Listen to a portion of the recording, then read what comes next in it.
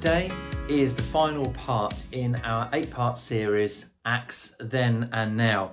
And over the past 7 weeks, we've looked at the issues of guidance, of Pentecost, of healing, of family, of purity and holiness, of being led by the Holy Spirit, and not judging.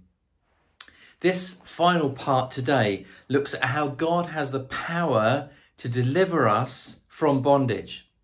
For Peter, in the story we're going to look at, it was a physical prison secured by guards and metal bars and all other kinds of things they had in those days. For us, our prison may be different. It may be a difficult marriage. It may be an addiction. It may be financial worries. It may be health concerns.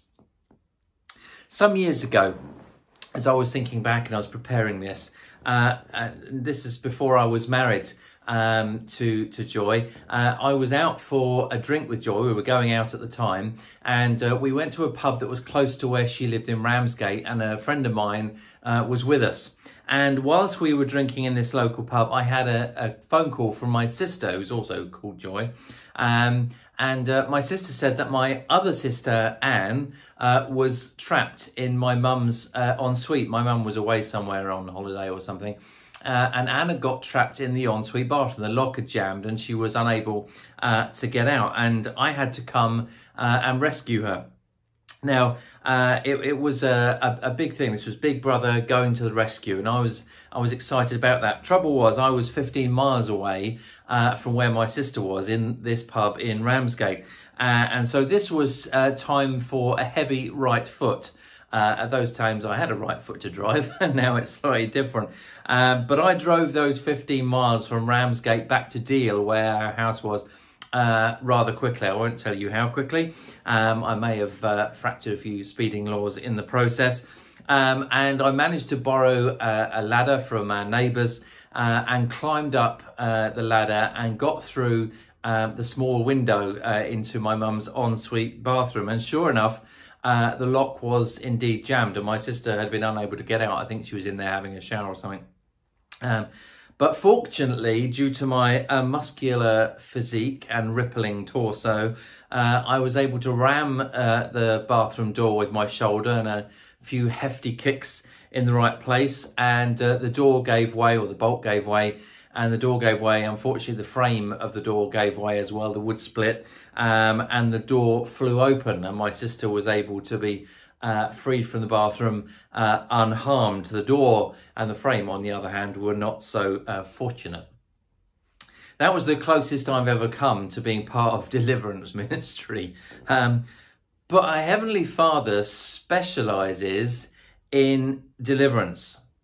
Through Jesus' death on the cross and subsequent resurrection and the Holy Spirit's power, they are experts in freeing people from the bondage that sin can create, from the prisons that the enemy would keep us in, keep us locked up in, to prevent us being who God has called us to be. So let's dive into the passage of Scripture this morning, Acts chapter 12, verses 1 to 19. It's a great story of how Peter is freed from prison. Acts chapter 12, verses 1 to 19. Now, about that time, Herod the king stretched out his hand to harass some from the church. Then he killed James, the brother of John, with the sword, and because he saw that it pleased the Jews, he proceeded further to seize Peter also. Now it was during the days of unleavened bread. So when he'd arrested him, he put him in prison and delivered him to 4 squads of soldiers to keep him, intending to bring him before the people after Passover. Peter was therefore kept in prison, but constant prayer was offered to God for him by the church. And when Herod was about to bring him out, that night Peter was sleeping, bound with 2 chains between 2 soldiers, and the guards before the door were keeping the prison. Now behold, an angel of the Lord stood by him, and a light shone in the prison. And he struck Peter on the side and raised him up, saying, "Arise quickly." And his chains fell off his hands. Then the angel said to him, "Gird yourself and tie on your sandals." And so he did. And he said to him, "Put on your garments and follow me." So he went out and followed him. and he didn't know that what was done by the angel was real, but thought he was seeing a vision. When they were past the first and the second guard posts, they came to the iron gate that leads to the city, which opened to them of its own accord. And they went out and went down one street, and immediately the angel departed from him. And when Peter had come to himself, he said, "Now I know for certain that the Lord has sent his angel and has delivered me from the hand of Herod and from all the expectation of the Jewish people." So when he had considered this, he came to the house of Mary, the mother of John, whose surname was Mark, where many were gathered together praying. And as Peter knocked at the door of the gate, a girl named Rhoda came to answer. When she recognized Peter's voice, because of her gladness, she did not open the gate, but ran in and announced that Peter stood before the gate. But they said to her, "You are beside yourself." Yet she kept insisting that it was so. So they said, "It's an angel." Now Peter continued knocking, and when they opened the door and saw him, they were astonished. But motioning to him with his hand to keep silent, he declared to them how the Lord had brought him out of the prison. And he said, "Go tell these things to James and to the brethren." And he departed and went to another place. Then, as soon as it was day, there was no small stir among the soldiers about what had become of Peter. But when Herod had searched for him and not found him, he examined the guards and commanded that they should be put to death. And he went down from Judea to Caesarea and stayed there.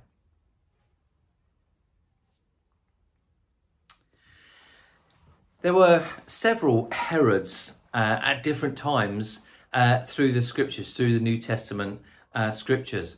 Now, when Jesus was born, it was Herod Antipas, who was son of Herod the Great, and that's who we read of when Herod, the wise men, go and see Herod, and Herod wants to go and kill him, and he instructs that all the baby boys under the age of 2 are killed. That's Herod Antipas, son of Herod the Great.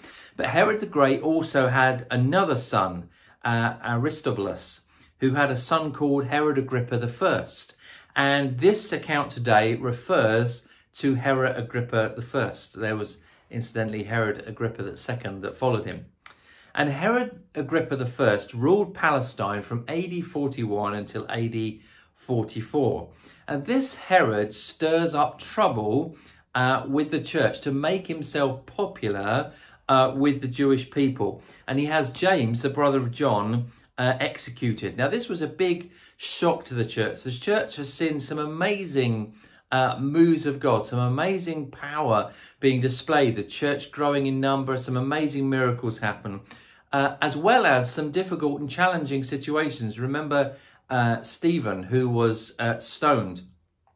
He was just one person who was martyred for his faith in those days of the early church. But James was the first apostle or the first disciple to be executed. And this sent a shockwave, I think, through the church. The church were shocked when one of Jesus' own disciples were executed. But interestingly, Jesus never promised that just because the 12 were his disciples, his apostles, that necessarily they would be exempt from persecution and from some hideous deaths.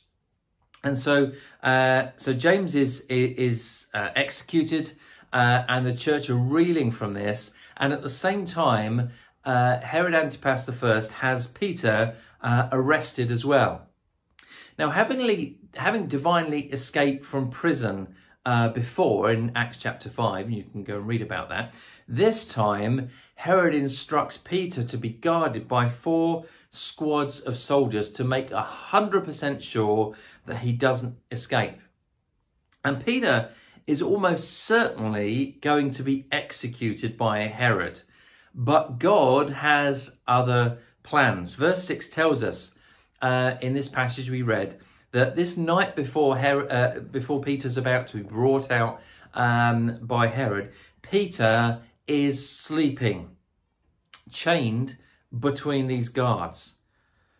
Now, why is Peter sleeping? Because if that was me, the last thing I would want to be doing is sleeping. I'm arrested, I'm in prison, I'm enchained between 2 guards, which is not a particularly comfortable place to be. And yet Peter finds himself sleeping. Why? Because of complete trust in God? Yes, but also because of what verse 5 says. Constant prayer was offered to God for him by the church.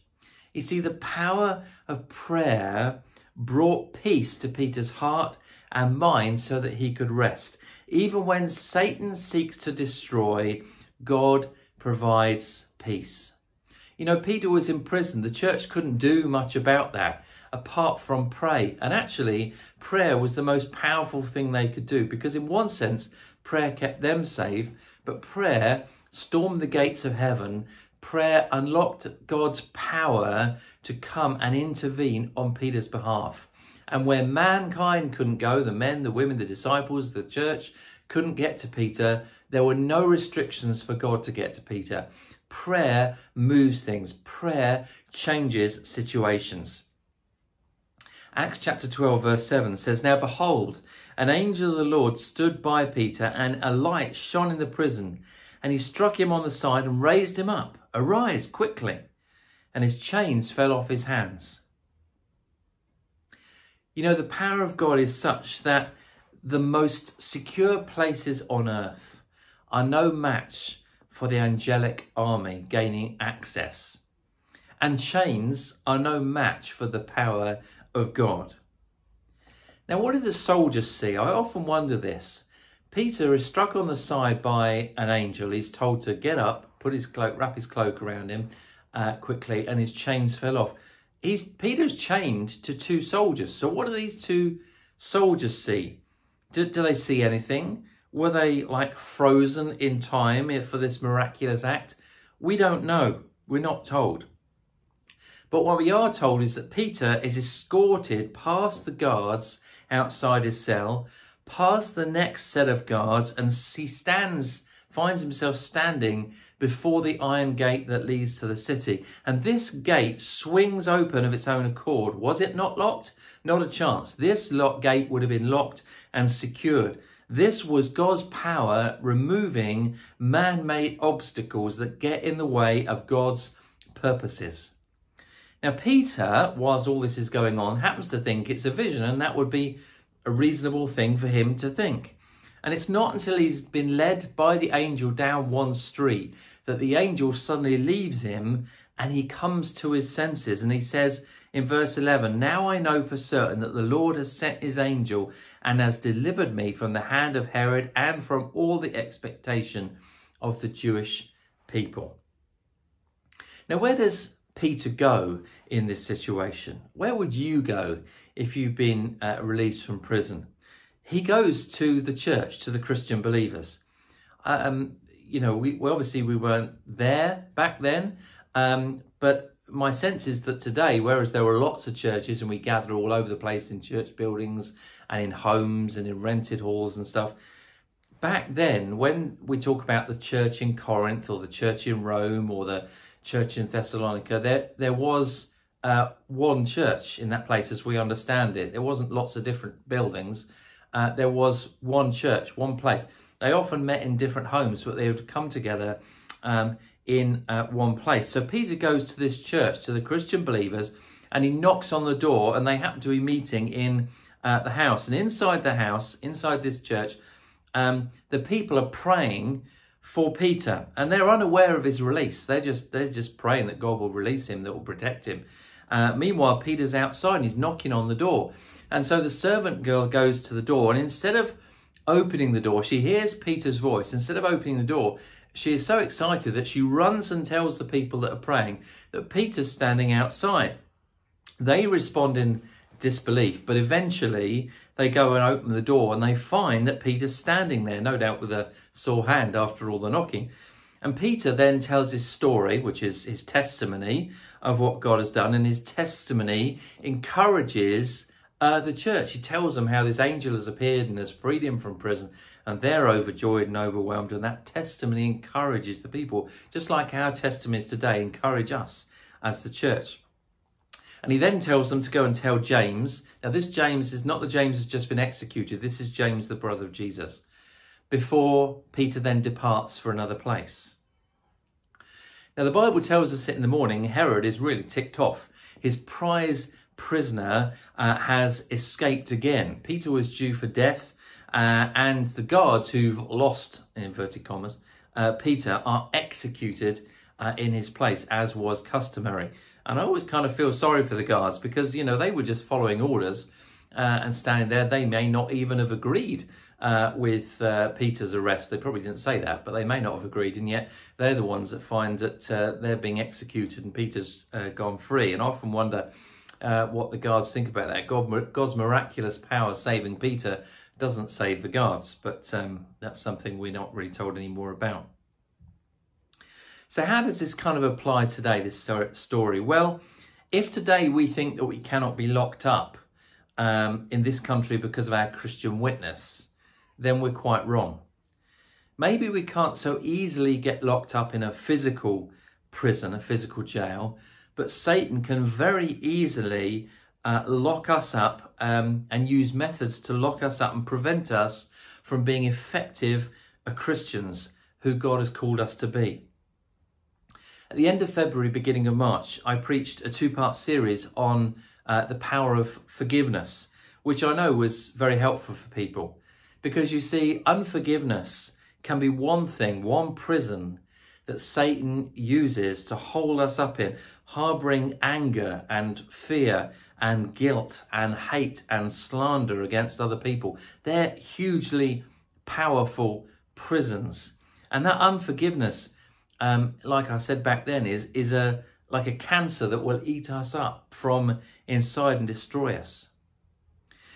Addictions are another kind of a prison. Addictions to alcohol, to pornography, to drugs, to food even, overeating, gluttony, that kind of stuff. Gambling, self-image. You know, these things we use to blot out the real us or to hide from the real us or to hide painful experiences that have happened to us in the past. These things have the potential to physically imprison us as well and ultimately kill us in certain situations. But there's good news. God has the power to free us from those things. Free us from those things. For Peter, it was a physical prison with physical walls, physical bars, physical locks and physical guards. For us, our issue may be physical, it may be mental, it may even be spiritual. But God has the power to break all such prisons just like he did with Peter. What he did then, he can do now. We may not be locked up in physical prisons. It may be some other kind of prison. We often call them strongholds, things that have a stronghold in our life. So how does God break these prisons or these strongholds in our life? Well, there's different ways. The first thing is through prayer. Prayer has to be the foundation to all the other things. Prayer has to be the foundation. And prayer may be the whole cure. We may ask God to help us, to heal us from whatever that addiction is, to free us from whatever that prison is. And it may just happen. God may miraculously just free us from that place. Maybe it's a physical thing. Maybe it's a mental thing. Maybe it's a spiritual thing. God may just free us from that place. But equally, God may also use other ways as well as prayer to free us from those things we struggle with, those prisons, those strongholds. And so the second thing, and these are in no particular order apart from number one being prayer, the second thing is removing the desire. Sometimes God will miraculously remove the desire to that sin, to that prison, to that thing that holds us captive, and free us and help us to find that freedom and to be who God has called us to be. That may be, we may have a problem with overeating, for example. We may have an issue with self-harm or self-image or something like that. And we use those things and we find ourselves addicted to those things to cover up the pain. And it's like we can't get free from that desire to eat or to cover ourselves with tattoos or to change the way we look or the way we dress or something, to draw attention to ourselves, to cover up the pain of what's going inside. And God may just work a miracle and remove that desire. One day there is a desire there to do that. One day there is not a desire to do that. We've just lost the desire and we break through it. Another way, the third way, is through medical intervention. You see, sometimes God will use medical intervention to solve the problem or to help us overcome the issues we face. Unfortunately, people can be reticent to turn to medicine to help them with their problems. But you see, God has enabled people to discover all kinds of medications that do all kinds of amazing things to treat us. And we shouldn't be afraid to use those things, so long as they're not Eastern mystic kind of treatments. There are some dodgy treatments out there. But the stuff that, the vast majority of stuff that you can get on the NHS and other things is good to help us in that process. And God will use that medical intervention to bring about that healing. Sometimes he uses that to bring healing. And lastly, God uses counselling and or ministry. Sometimes the prisons we face can be because of past situations in our life that have left us scarred in some way. And so we need to ask other people to help us navigate the maze to find that freedom. Sometimes that can be counselling, talking through our problems. It's good to talk. Talking helps with our problems. But also, and certainly for Christians, I believe, ministry is important. Sozo ministry, which is a word that talks about finding freedom and finding healing. Sozo ministry is amazing, and I've had sozo ministry to find healing from stuff in my life. It's a powerful tool that really works and works effectively.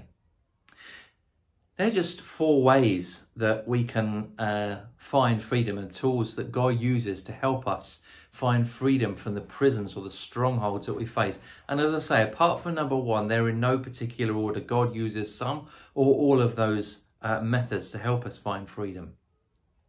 The prisons we find ourselves in are places that Satan wants to keep us locked up. But our Heavenly Father wants us to be free to live the life that he has destined for us. You see, Jesus paid the price for our sin when he died on the cross and then rose again, so that we didn't have to be in bondage to sin. We didn't have to remain in bondage to those negative things that have happened to us in our life, those things that we've put in place to cover up the pain of bad experiences in our past. But Satan will try and convince you to remain in those prisons. Because of Satan's sick mind, he tries to convince us that our problems and those prisons are actually places of comfort, because we know what's going on, we can manage those things, and he turns those things around that torment us, and in a weird and twisted way, we find a comfort in them. It's a bizarre thing that's hard to explain. But God will help you to find freedom and find a new purpose in life and a new destiny in life. He doesn't want you to remain in those prisons. Satan has this power, he thinks, to keep you in that place. But we know that God is all-powerful. Phil Wickham wrote a worship song called "This Is Amazing Grace" that we sing, and it has such truth. Here are some of the words.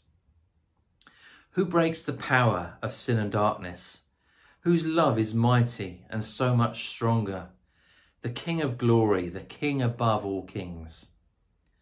Who shakes the whole earth with holy thunder and leaves us breathless in awe and wonder? The King of glory, the King above all kings. Who brings our chaos back into order? Who makes the orphans a son and daughter? The King of glory, the King above all kings. Who rules the nations with truth and justice, shines like the sun in all its brilliance? The King of glory, the King above all kings. I hope that these past 8 weeks have helped you in your Christian walk with Jesus. There is so much more in these stories and in the book of Acts that is relevant today. So go and read it for yourself. Be encouraged and be blessed. Lastly, F.F. Bruce relates the story of Sundar Singh, a Tibetan Christian who was likewise freed miraculously from a prison. For preaching of the gospel, he was thrown into a well and a cover set over it and securely locked. He would be left in that well until he died, and he could see the bones and rotting corpses of those who had already perished in there. On the third night of his imprisonment, he heard someone unlocking the cover of the well and removing it. A voice told him to take hold of a rope that was being lowered. Sundar was grateful that the rope had a loop and he could put his foot in, because he'd injured his arm in the fall down into the well. He was raised up, the cover was replaced and locked. But when he looked to thank his rescuer, he could find no one. When morning came, he went back to the same place. He was arrested and started preaching again. News of the preaching came to the official who had arrested him, and Sundar, who was brought before him again. When the official said someone must have gotten the key and released him, they searched for the key, and they found it on the official's own belt. God is still writing the book of Acts. Let's pray. Father, we thank you for this miraculous story of how you freed Peter from prison. Father, we thank you that locks and guards and chains cannot keep us from your purposes. They cannot keep you out. Nothing on this earth is so powerful that it prevents you from reaching people. Nothing is so powerful that your angels cannot get to us at your command. Father, we thank you for that amazing story and the encouragement it brought to the church and the encouragement it's brought to the church over the centuries until today. Father, we just ask that you continue that miraculous work, the work that you're doing in the book of Acts, that you continue to do it today as you continue to write that book. Father, we just pray for those issues in our lives as we struggle with things that keep us prisoner. Maybe it's issue of unforgiveness. Maybe it's financial issues. Maybe it's sexual issues. Maybe it's marriage issues. Maybe it's work issues. Father, maybe it's something else. But thank you that you have the power to break those issues. Thank you that you use amazing ways to set us free. Sometimes physical ways, sometimes things like counseling, sometimes medical intervention, sometimes just pure miracles like you did with Peter. But Father, thank you that you are a God who wants to set us free. And so I pray, Father, for anyone watching this and listening to this who has got a prison in their life, something that's holding them locked up, a stronghold, Father, I pray in Jesus' name right now that you will break that in Jesus' name, that you will break that thing. Father, that you will work a miracle in people's lives. You will set people free from those things. Father, as I'm praying that chains will be falling off in the spiritual realm, I pray in Jesus' name. Father, I pray you set people free physically and mentally in Jesus' name. Just bring miraculous healing so that people will have testimonies to share with the church, testimonies to share with family, testimonies to share with friends, testimonies to share with people who don't yet know you as Lord and Saviour, to show that you are real, that you are alive, and that you are an all-powerful God. We just pray for your mighty blessing in Jesus' name. Amen. Amen. God bless you, church.